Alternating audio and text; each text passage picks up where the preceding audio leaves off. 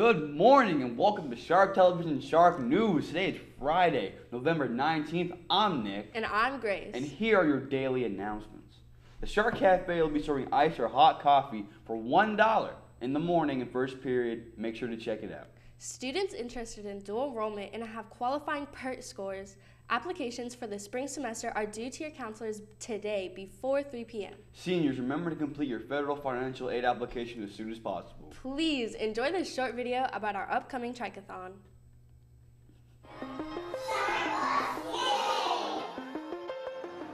This year, FFEA will be traveling to a state competition in Orlando.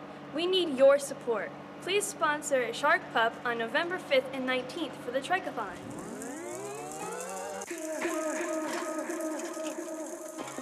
Your donation will help the cost of the conference, so dig deep in your pockets and help our Shark Pups. The Trike Race will be December 10th during lunch.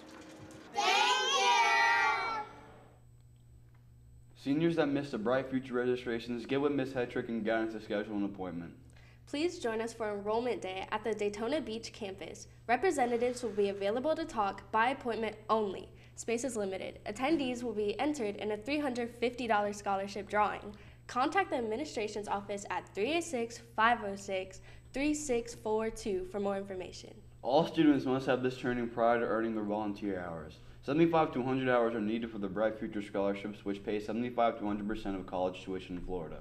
The training is also available online anytime at AtlanticSharks.com/service volunteer hours.